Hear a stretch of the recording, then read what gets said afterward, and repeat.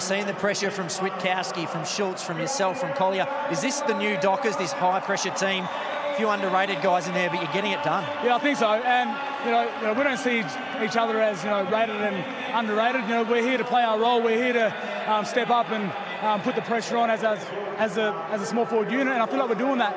Obviously, we've gone away from the key forwards and all those type of guys who are going to go out there and kick 10 goals. Those days are gone. This is all about pressure, and if everyone can step up and kick a goal or two each, I feel like we're doing our job. Last one, you're 5-1. You've been around a long time. How far can this team go? Only time will tell. We're taking it week by week, and I know that's an old cliche, but literally we are taking it week by week, and JL and the coaching staff is, they're keeping us in good stead to go out there and put in a full quarter performance. Congrats, mate. I know you've been working hard. Deserve it. No, thank you.